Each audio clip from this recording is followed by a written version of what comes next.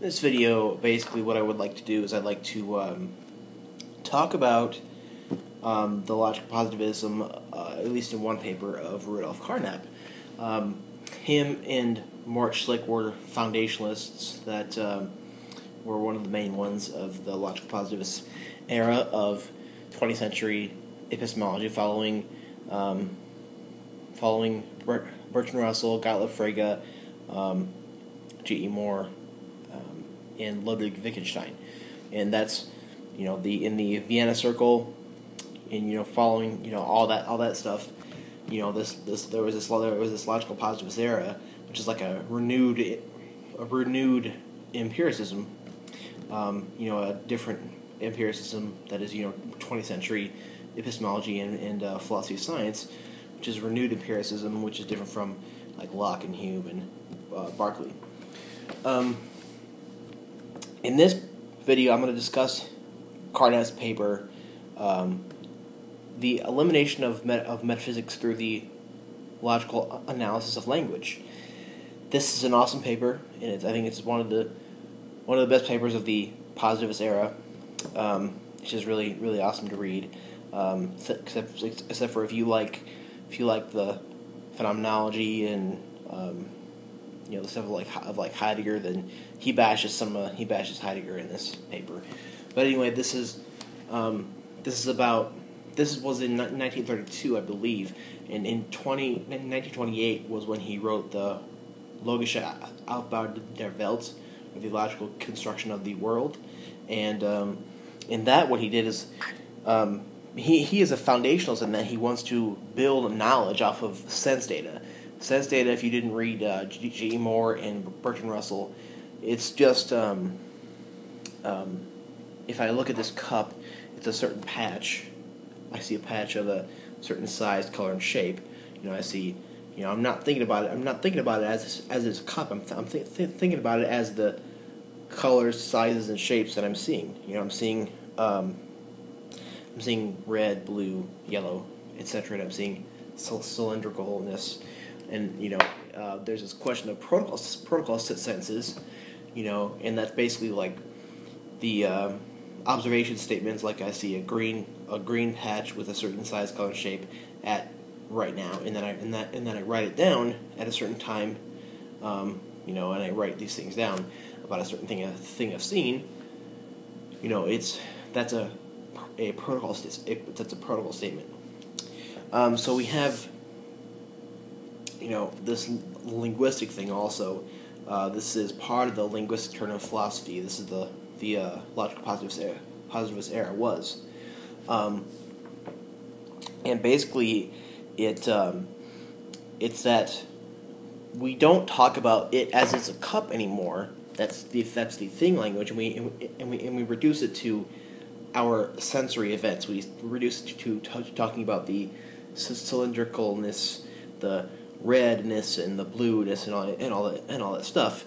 We're talking about the sense data only, and as everything I see as sense data, and then we build up from that to talk about things, to talking about arithmetic and physics and other kinds of science, to build up knowledge about things in the world. That's what science does, and that's why it's philosophy of science and it's epistemology. So that's what this is doing. In the Logische Aufbau der Welt, Carnap basically dealt with translations between the language of talking about these sense data into the language of talking about things. And it has to do with just the translation between those. In the big problem of the logical positivists, we're trying to get like a perfect translation between those two. We're trying to get a perfect translation of things we see in the sense data way of talking into the things we see in the way of talking about things. And it's just a big issue of talking about figuring out how to translate it from one way of talking to another way of talking. And that's why this is a part of the linguistic turn of philosophy, if you will. So I'm gonna jump into the paper and try and bring this together why all this matters. And he does eliminate metaphysics through language, and we're talking about metaphysics of like, this is the early 30s. So we're not talking about the metaphysics of like today. We're talking about like Heidegger, Hegel, Fichte, those 19th century philosophers, and beyond those, and beyond there, who say some things that might be hard to understand for people today, because you don't really know outright what they're saying.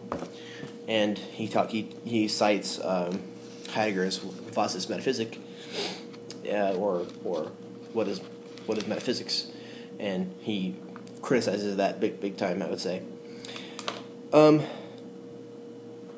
First, he says that metaphysics, it isn't false, it isn't sterile, but it's meaningless. Everything it says and does, it's meaningless, and it asserts nothing. It's just a pseudo statement, basically.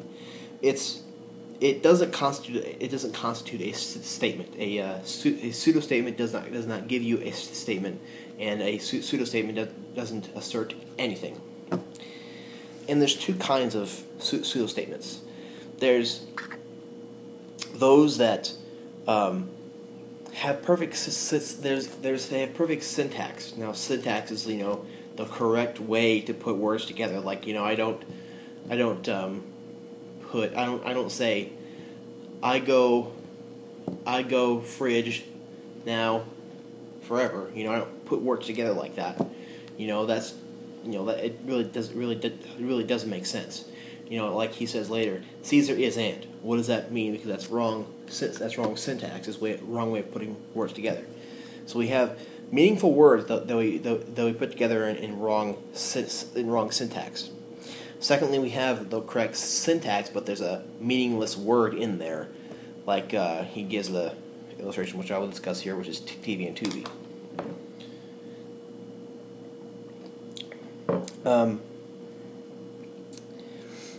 Statements have to have fixed syntax. They have to be deducible from something. They have to be verifiable. They have to have imperial criterion to actually have meaning. And it's this question of meaning, like what is meaning, and he kind of is giving this a little bit. And he does talk about protocol statements and how they refer to the given. And the given is just another word for sense data or sensory experience. And then he gives this phrase like he says that the meaning of a word is determined by its criterion of application. And if it doesn't have one, then it can't be used, because he denies the legitimacy of its use. And there he gives the illustration of two words, TV and Tubi, and he does different things with each. We have TV, Teavy. Something to TV and some are not, he says. If there's no empirical signs of TVness, then we don't have a criterion of application. Then there's no legitimacy of using the word TV. And that's the main point of talking about TV, is that if he kind of played some cards that some metaphysicians before him have, saying, but he says that, well, if the word has no criterion of application, then you can't use it. Next we have Tuvi. Tuvi, he says, is to say that something is Tuvi is to say that it is quadrangular. Tuviness is quadrangularity. Nothing else can be intended by the word Tuvi other than saying that it is quadrangular. So statements, they have to have known empirical criterion, and you can't if you use a word to intend a certain thing. Like if I invent a word, if I invent a new word, cup, and I think about it as this, then I can't mean it. I can't think of it to mean any other thing. He played the metaphysicians card in the paper and said, well, this thing also has some signs of tuviness, but it isn't quadrangular, so you really can't use it in any other way than what it is intended to be used as. Yeah, statements to have meaning, they must have an empirical criterion. It has to be deducible from something. It must have truth conditions, and it must have a method of verification. And there's this big, logical positivist chant, if you will, that to have conditions for the justification of a word or a statement is to have truth conditions for it, is to have meaning conditions, is to have verification conditions as well. So meaning conditions, truth conditions, verification conditions, and justification conditions are, the similar thing. It's about verifiability or falsifiability, which he doesn't really talk about falsifiability, just verifiability. This is the verifiability in the criterion of application in general. It must be verified empirically to have meaning. And that, the words TV and Tuvi are talking about pseudo-statements that have a meaningless word in it. Now he moves to pseudo-statements that have bad syntax. That he gives Caesar is and. That is bad. It's bad syntax. And Caesar is a prime number. It's okay syntax. But what it is to be a prime number cannot be attributed to a Roman emperor. It can be attributed to a person at all. So that's still a pseudo-statement because it's still bad syntax, and it kind of comes down to two different kinds of syntax and why we should move towards this other kind of syntax.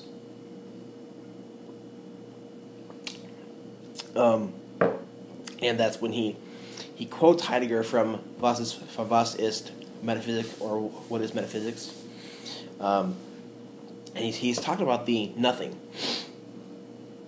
And if you took any class in phenomenology or existentialism, you will probably read that. It's like a little essay by Martin Heidegger, and he quotes a lot of it. But he quotes the phrase where he says where Heidegger says the nothings. What the hell is that? Is that supposed to mean? And that's just a problem, because if you are reading it within the context of reading Heidegger, it will not have too much of a issue with it. But if you're going logical positivist on everyone, this doesn't work. So he kind of ridicules them pretty bad, and he says that language is logically defective because pseudo-statements can arise without violating syntax. And we have the grammatical syntax, which is the typical things of our language, of every language, that prevents us from saying things like Caesar is and.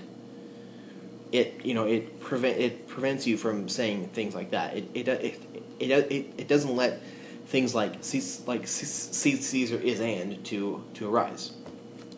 So he says that we should have a more stronger kind of logical syntax, which wouldn't allow these bad syntax pseudo-statements to arise. And then he later critiques Descartes. He says that existence is not a predicate.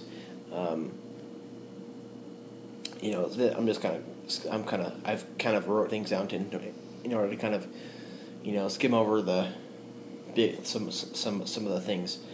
But one thing that is worth noting is he says that the question as to whether existence is a predicate. Now, redness and the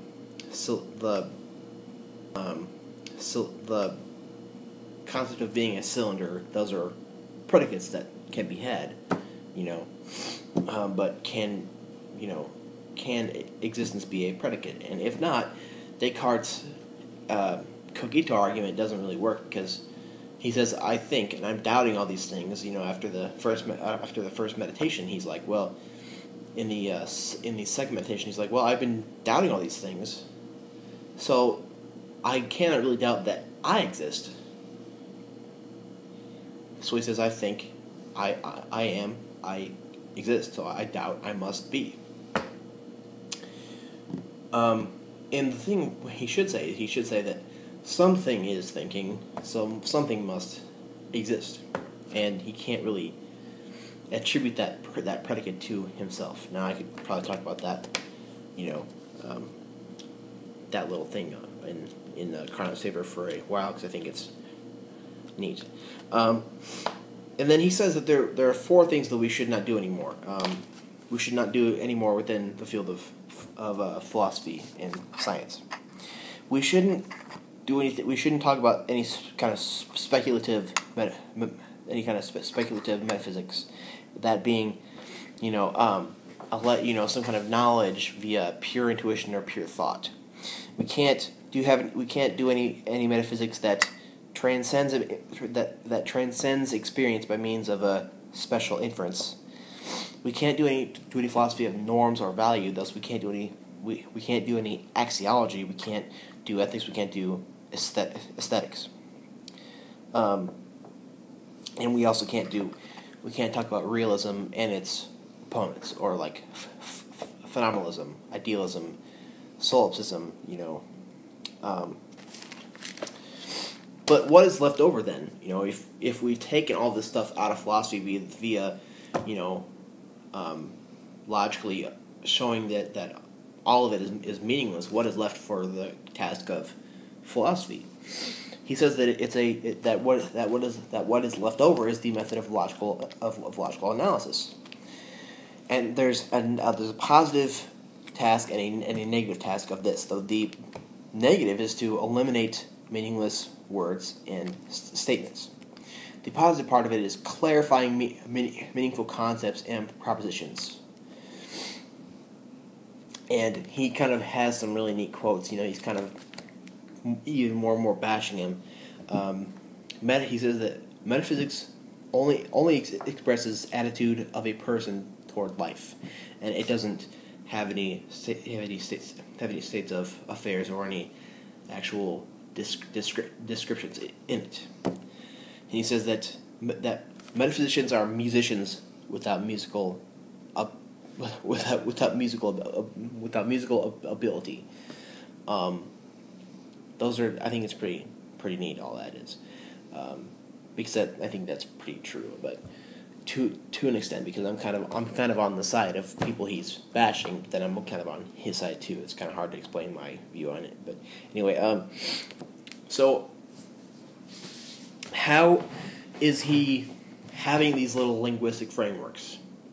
He has linguistic frameworks because he's trying to clarify meaningful words, but he still is, in a way, emphasizes the importance of translating from the way of talking about sense data and moving up towards talking about things, and translating further into talking about arithmetic, geometry, and mathematics into higher levels of science. And the structure of knowledge for Carnap is foundational.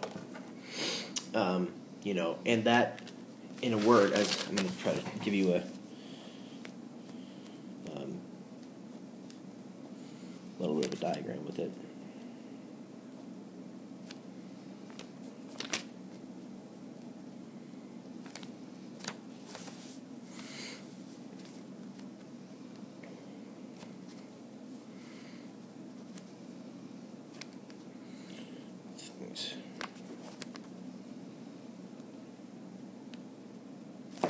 So, what is? I won't even show you my shitty diagram. He states that protocol statements are the foundation of all knowledge and all science. It's all about that. and a observation statement written down is basically a protocol statement, and that he's foundationalist in that he's making the protocol statements the foundation of all scientific and commonsensical and all knowledge whatsoever, and that is why he is a empiricist. This is why logical positivism is just a new true empiricism, and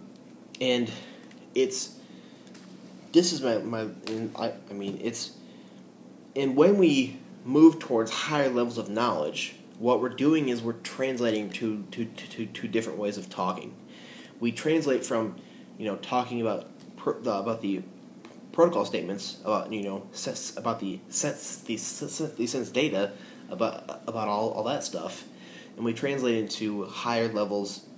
And with the sense data as our foundation, we move higher and translate into talking about things, and then we translate into higher linguistic frameworks of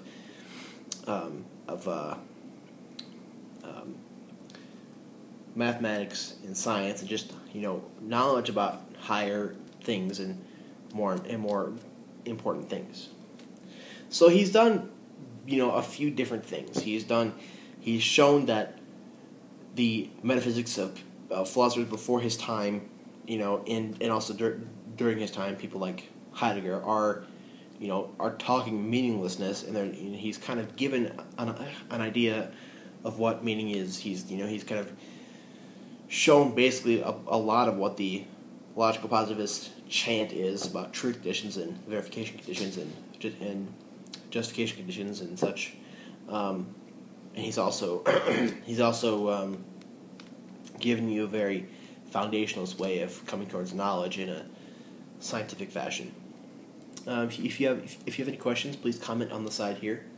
I believe it's all on the side, below here. And I would be glad to discuss it with you. And if you think I missed something important in this essay or this article, I should say, tell me. I would love to discuss this with you.